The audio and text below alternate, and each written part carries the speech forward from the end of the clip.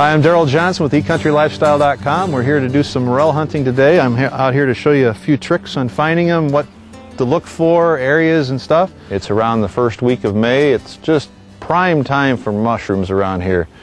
Last week on Friday I found 110 little grays, not in this area, another area, but with a couple days in the 70s, temperatures holding steady around 50 at night, 70 during the day with some rain last night.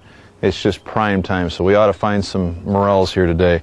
Hopefully I'll be able to show you both different varieties. There's the gray, some people call them the browns, but there's the gray variety and then the yellow variety. Yellows tend to be much bigger.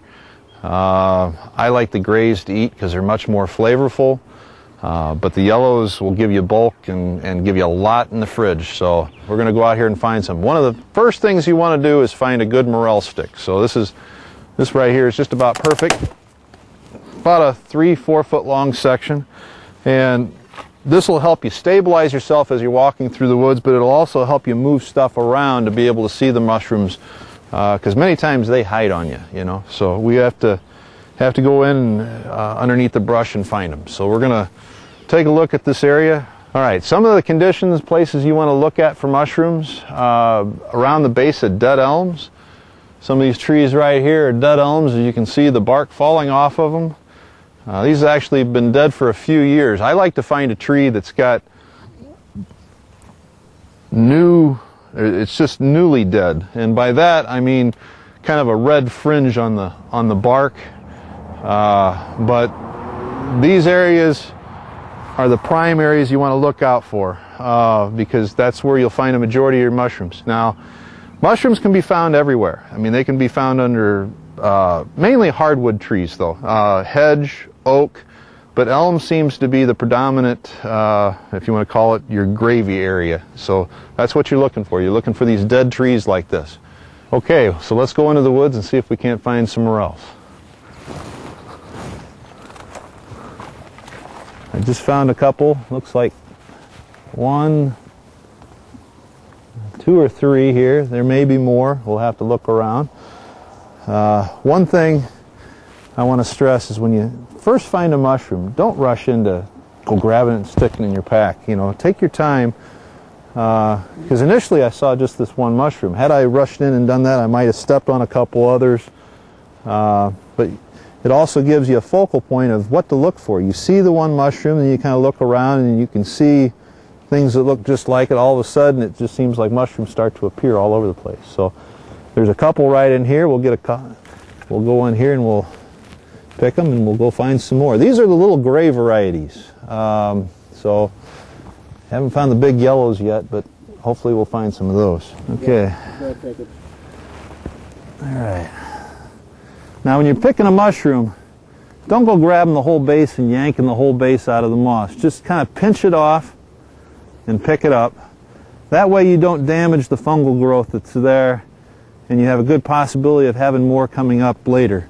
If you go and ripping it out, it can damage it, and you may end up not having any mushrooms here in the future. It just seems like mushrooms like to grow in the thickest crap there is. But here's another little one here. Also, like I said, I saw 3 when I was coming in. Now that I'm here, I see another one there, a couple more. So now one thing you got to be careful of too is when you're pinching them, taking the mushroom up, a lot of times this stuff like this growing up right here, that's early stages of poison ivy, which we'll show you some more examples of later a little bit closer up so you can recognize it. But you got to be careful of these shoots, because you get it on your fingers and you go and rub your eyes, and the next thing you know, in a couple days, your eyes are all swollen up, you're itchy. Poison ivy's a mess. Seems like I don't even have to touch it. I can just be downwind of it and get it. So I have to be extremely careful on that. We'll talk about that more in a little bit. Right now I'm going to go find some more mushrooms. I see a couple more right over here. Like I said, sometimes you got to get down into this stuff before you really start to see them. Okay. Now I was just over in this area here is where we found a couple. And what you want to do is you want to kind of circle the area that you found. Just kind of make a perimeter around it. Expand that perimeter. Many times, like I said, there's more than one mushroom. It may be a few yards in between the next batch, but this area, if you can see it, there's a lot of moss on this ground. Clear away a little bit of the vegetation here. Now this moss, just to show you a little bit of it, holds the moisture real well. And it seems like you have to understand fungus and how it grows. The spores will go and multiply very rapidly through an area if the conditions are right. Loose soil, water doesn't have to be present, but it does have to be present for the mushroom to pop up. As the spores grow through this moss, they may cover an area, sometimes an entire hillside. You know, you've heard of people walking up on a hillside and just finding a ton of morels through the whole hillside. That's because the spores have gone through the moss, through the ground, networked through, and then there's enough moisture that, boom, up pops a mushroom. Okay, so this again is a real good area with the moss and everything. We just found some over here. Now what you want to do is the elevation, kind of follow the elevation that you found it, because something's right in that area, okay? The moisture's been right, maybe the sunlight, but I tend to, once I find a mushroom in one area at a certain elevation, I go and I kind of track that elevation, also go around the area, but you're going to love this. Check this out. Like I said, we just found them over there. I'm coming around here. I'm looking at about 20, 30 mushrooms here. I mean, and these are some yellows, so we'll be able to show you the difference between grays and yellows.